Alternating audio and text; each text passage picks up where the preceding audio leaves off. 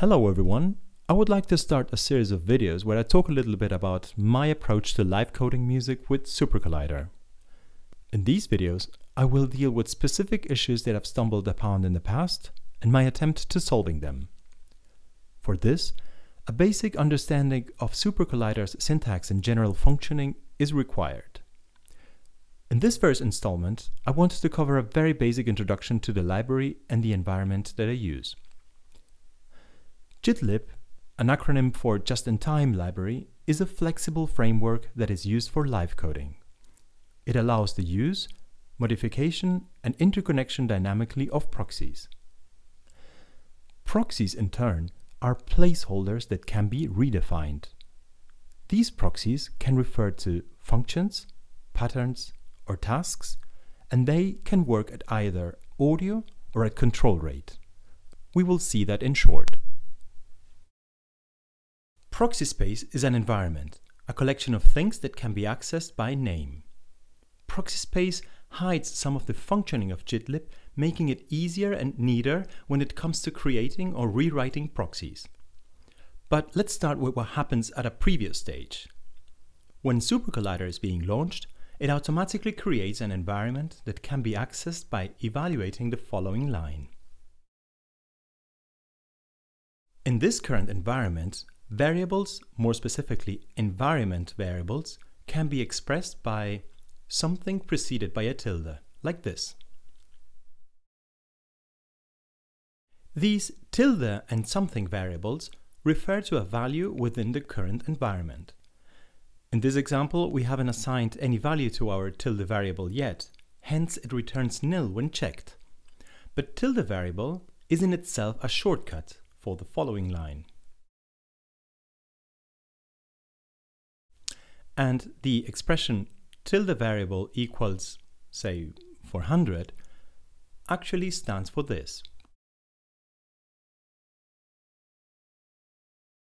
To switch to proxy space, we first need to boot the server and then push the new environment, which replaces the current one. We can do all that in one single line.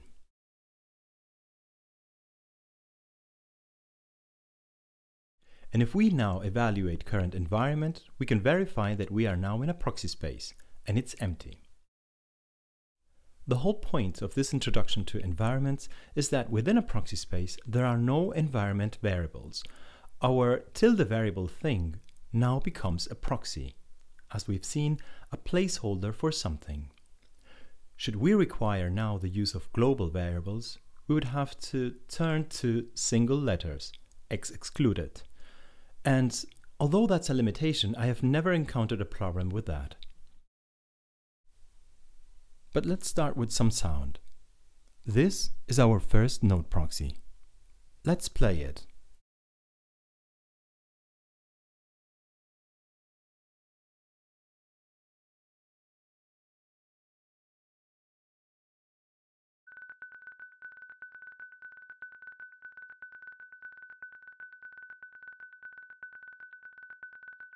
We can also stop it. We can play it again and modify it on the fly by changing the function.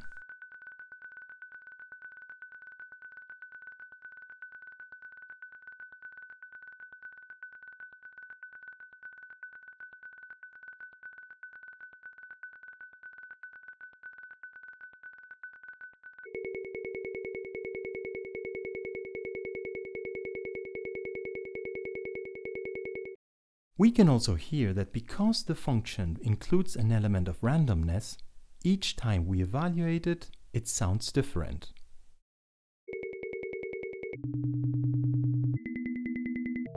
We can also assign a fade time to it. This fade time, which is set in seconds, allows a smooth transition when changing values within a proxy.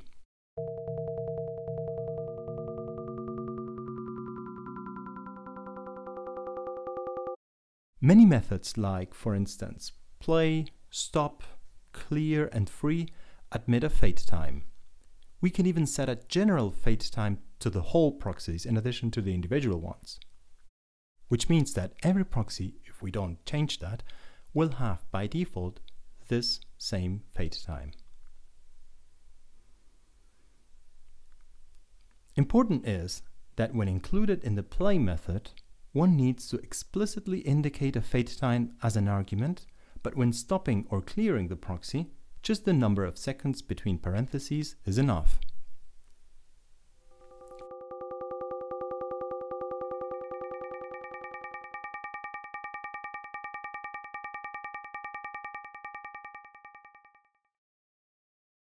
Being able to dynamically modify a proxy is definitely one of the most powerful features of the GitLab library.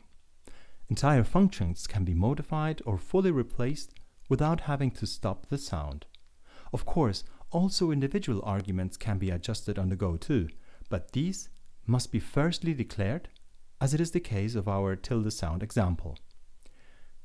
To set the individual arguments, we make use of the set or xset method, where xset crossfades between values according to the seconds indicated by fade time.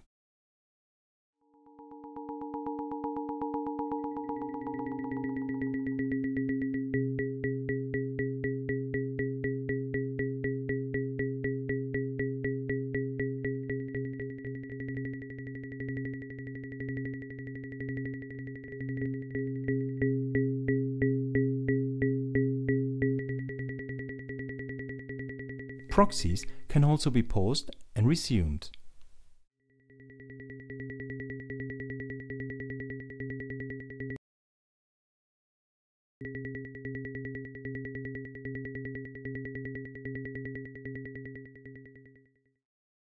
These two methods, however, don't accept a fade time, and one cannot play a paused proxy as much as one cannot resume a stop one. By accessing the proxy, we know two things. One, the proxy works at audio rate, and two, it's stereo. Important is that both attributes cannot be changed on the fly. If one wishes to increase or decrease the number of channels, or if one wishes to switch the rate at which the proxy is working, the proxy needs to be cleared and restarted. In this example, tilde A refers to a mono signal, and if we want to change that on the fly, we see that we cannot.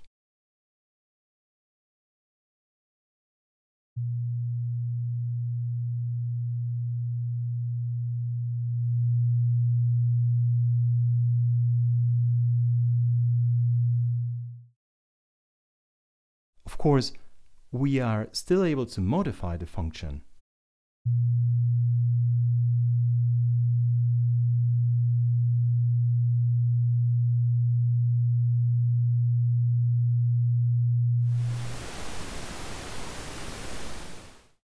But if we want tilde A to have two channels, we, one, need to clear it, and two, reinitialize it, like this.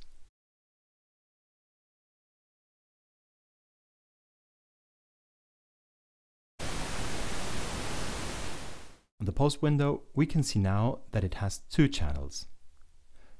To somehow address this, we can start by initializing an empty proxy simply by playing it. This, by the way, shows how flexible GitLab is in that we can play a proxy that doesn't refer to anything yet. By default, Note will work at audio rate, and it will have two channels. So, if we, in the heat of the moment, run something like this,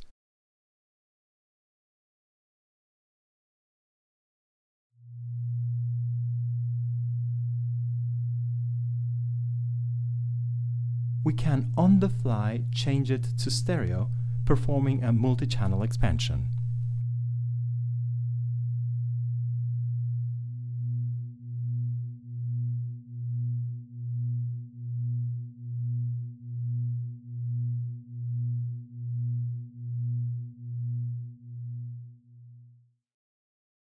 Another possibility is to start by assigning an audio rate to the proxy, like this. Refer the proxy to a function,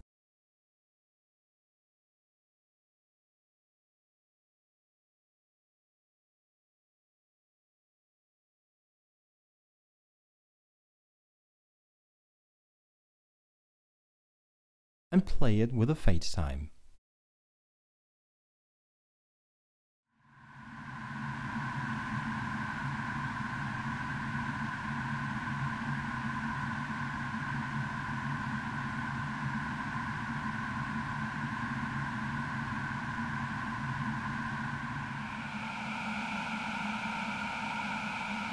we see that although the order we evaluate proxies doesn't need to follow a specific convention, we still need to be careful if we want the sound to resemble our intention. Control rate proxies can be used to control parameters such as amplitude and frequency.